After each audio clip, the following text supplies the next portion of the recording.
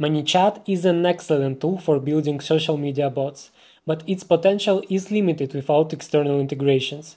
By the end of this video, you will know how to connect Manychat with other tools, exchange data between them, and set up powerful automations. I'm Dmitry Norik, co-founder of Silhouette AI agency, where we integrate AI solutions like voice bots, chatbots, and video avatar content into businesses worldwide. Stay focused and let's make it work.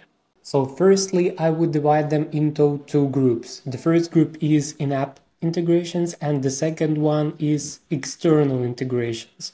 And what is the difference? When I say in-app integrations, here I mean in Manychat integrations that Manychat provides us with. These are direct and easy to use. You can find them in settings, in integrations, in extensions. If it's your account, you will see them right away. If it's not your account, you need to have admin permissions to see them and to connect them. Here the apps we have here. So basically they're email marketing platforms, Google Sheet, ChatGPT, right, and CRMs. These are in-app and it will be very convenient for us to work with them into our automation. How to find them in our flow? So we check actions, and if you have these apps connected, they will show up here, right? So I have ChatGPT connected, I have ConvertKit connected, and Google Sheets. And you can choose what you want to do with them. I should mention that they have like limited functionality here, so you can't do anything you want with them directly here. They will not have as much functionality as, for example, automation tools, right? Or if we talk about app API, like the features, the functionality, the capabilities our app provides us with. For Google Sheets, it will not be only like inserting row, getting row by value.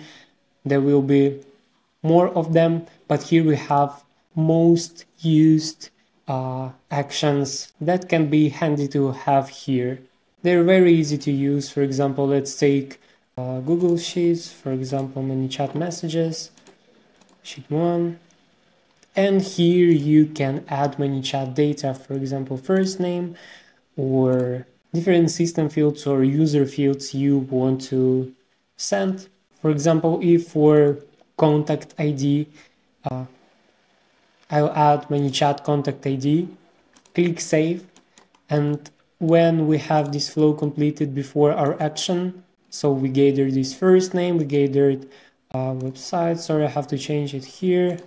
I change it to user's website, and we just go here, insert a row, and send it right away. And then we can connect it to our next message, and we have it. Like this flow, this module here will take half a second, maybe 1 second. But what if the app we want to use is not listed here, right? So for example, we want to use Notion and we don't have Notion here, but we need it. Here is where external integrations come into place. How we can achieve this? In Manychat, it's done through external request. We can find it in actions, make external request, right? When we finalize it, it will look something like this. So specific window, right, with some fields. We will do it now. So look, when you open it, you will have 4 sections: headers, body, response, response mapping. You will also have request URL, request type, and context for testing and different buttons. Let me explain it step by step. So headers are additional pieces of information, additional instructions for a system to understand how specifically you want to transfer your data between your apps. If you use post request type, and you will use it in most cases, one header you should certainly have is your content type, right? So in which type your data will be transferred. And this one is JSON. And how we can define it? In key, we usually type content type, and the value will be application JSON. It should be identical, right? Identical to this one. Body, what is body? Body is the section where we define what data will be transferred, right? So in our case, I will transfer my name, the name of our user, and the website provided. We will transfer these two fields to my automation tool, which will add this data to Notion. Response will show us what is the result when we test it, right? So we can test our request. And response mapping is where we will let our system understand where we want to save collected data in Manychat. So let me show you. For example, if we define our answer, our data that comes as an answer, we can select certain custom field which this data will be recorded in. Don't worry, we will practice it and I will discuss it even more. What is request URL? Request URL is the place where your data will be sent. If we talk about automation tools, we usually use webhooks. Let me show you. For example, I usually use make.com. It's convenient for me. And I transfer data with the help of webhooks. So webhooks help me to transfer data. And when I create additional requests, I create a webhook. So let's say test to Notion, save. You copy this address and it will be our request URL. So we will send our data there. As I said, almost always, depending on your case, you will use post request type. What is the difference between post and get? In our case, we send some data, right? We send name and we send what? Website. That's why we need post request type in simple terms. If we would just simply require some data, we want retrieve some data, then we will most probably use get request type, but not necessarily. What I want to do, assume I want to send data to this database in Notion. If you're familiar with automation tools, it will be easy for you. If not, let me explain everything. So firstly, I will get my data from Manychat, right? That's why I need a webhook. Here you can find it as a custom webhook here. You see that it's instant, so it will trigger right when we do this request.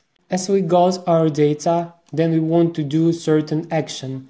And for this, we'll look for specific module in Notion and it will be create a database item. Here I will choose my database.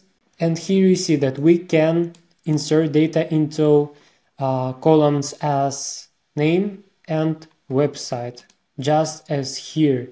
So we will get them from the webhook. Okay, we will insert them here.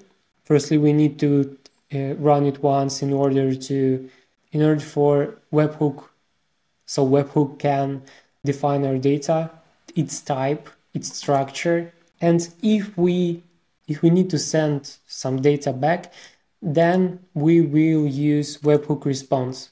In this case, we won't just insert our data to Notion database, and we don't need everything in return.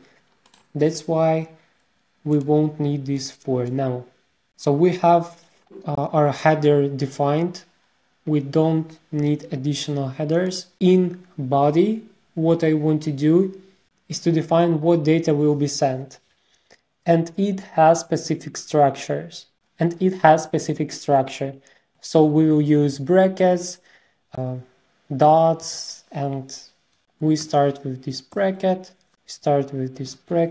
Then using quotation marks, we want to define what data will be sent. Firstly, we should create a title for this variable, right? So now we name our variable that will transfer our data to make. And I will name it identical to the information we provide, which is, then we have colon, spacing here, again quotation marks, and here we insert data we want to transfer, and in our case it will be first name, only name, then we will just close our brackets. But here we have another field, right? We also want to send a website URL, That's why we have comma here, new row, and I will call it website, again colon, quotation marks, and I will look for user field I created for the website. It was user's website, close our quotation marks, new row, and now we have another curly bracket, which is closing our structure. And this is it for our body. In response, we will not include anything because it's just for us. It will show up information, how our request went. And in response mapping, we would normally define variables also using specific structures. Here you can click this button. JSON path structure instructions will be open. You can check them. But if we talk about very simple structure, then it will be in this format. So $, dot, and answer. In our case, right? In our case, now we don't have any information back, any data back. So we don't need any these fields defined or anything. That's why we just delete it. I have my body, I have my header, I have URL and request type. What we can do now is to do something like determining data structure. You will see how it works now. So click this button, or contact for testing, choose yourself and click test request. And you see that it's accepted. And here it's successfully determined. And what does it mean for us? Look guys, when you type on this field in make tutorial, now you have these variables here defined and called, right? So we have name and website, just like in our body here. This is what we created it for. Now we have our name here, our website here, click OK. And now we can test it, we can run it once. We have a value must not be empty. What I have empty. Forget to save it. Here also don't forget to save it. Connect it to the last module. Here I also need to turn this on. In order for me to test it, I will also set this leave. Select, okay, I will delete this one. Set this leave. It's working now. Let me log into my Instagram. I hope it will work in my desktop. External request, your name, Dima. It's your website, silatai.com. It worked. And here you can see that in Notion I have my few fields with the data we inserted right now. If you want to see your history of your runs, you can investigate them here. Forgot to mention that if you want to invest more time in Manychat, if you want to become more proficient, you can join our completely free AI automation hub where we answer questions, where we help people with different AI tools. Here we also have completely free courses. I've also created Manychat course exclusively for my community. There are a lot of sections here. You can check AI, conditions, tags, like everything, almost everything you could think about if you want to become intermediate with Manychat. So if you are interested, join us. It's free, no worries. And I really would be happy if I see you there, if we connect there, and would be also happy to help you. But what if we want to get some data back? For example, we have our automation and we have to retrieve some data to our Manychat from, for example, Notion or other tools. Let's change our scenario a little bit for this case. So now we will not create a database item. For this case, I need search objects module. Based on the website, we will look for a name of our person. Just, for example, you can set limit. Okay. And now, because of the fact that we sent our data back, we want to create a webhook response. And our webhook response will have the same structure that we had here. Let me show you. That we had here for our body. So we have these curly brackets, we have quotation marks. We will call a variable name, colon, quotation marks. Here we insert, okay, it will be complicated. I think it will be something like in properties value name text content. We will check it, I'm not sure. And we close our curly brackets. What else? Now we need to define a response mapping, right? So here we need to define what data we will get back. And as I said, $, dot, and here we called our variable name, and here we will also call it name. It should be identical. And we will record it to first name.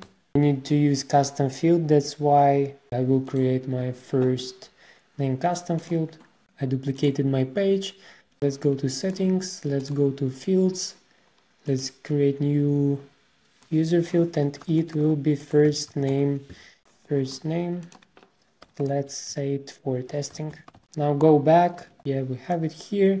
So, and this data that we got, it will be saved to this custom field, and then we can use it here. Let's say your name is user field will be testing. Let's test it now. So I will update it. Let me check if we have everything working here. So we have our body. We don't need our name for this request because we will get it. We have the same request URL. Let's save it. We need to update it again. And let's test it. Make sure your make scenario or Zapier scenario is working. You saved it, it's working for me.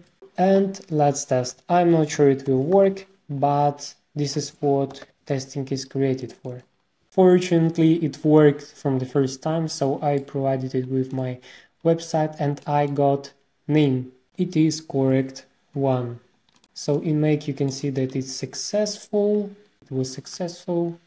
And we got our name back during our testing. So I'm sure it will work also if we test it normally in Instagram. So now we'll delete this one here. We'll stay just with our website. Let's update it and let's test it again. This is your website. This is, guys, this is just for example. I hope you understand that it will be whatever information you want, whatever apps you want, whatever data structure you want. And here you can see that we got our name.